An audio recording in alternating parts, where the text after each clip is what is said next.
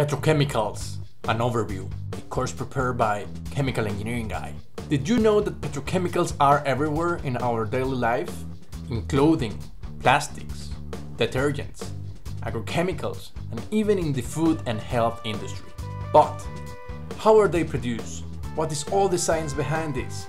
How can we produce the petrochemicals involved in our daily life? We will start the course by reviewing the petroleum refining industry, the raw materials involved and used as feedstock in the petrochemical industry, for instance, naphtha.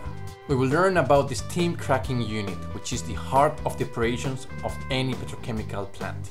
As the name implies, this process requires cracking of long hydrocarbon chains into more valuable products. We're going to get very technical on this. We're going to analyze several distillation columns and C2 and C3 splitters. We then continue with the treatment of the several cuts obtained from the naphtha cracking, typically C1, C2, C3, and so on, of which we get the following petrochemicals: methane, hydrogen gas, phenol, methanol, ethylene dichloride, isopropanol, butadiene, cumene, and many other petrochemicals.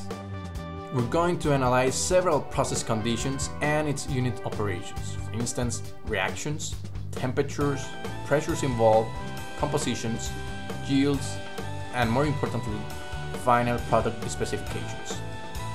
At the end of the course, you will learn the main difference between the petrochemical industry and petroleum refining processes, the uses, applications, and importance of petrochemicals in daily life, typical product demand and industrial applications, process conditions of unit operations, crackers, compressors, and so on. And, more importantly, several pathways for petrochemical production.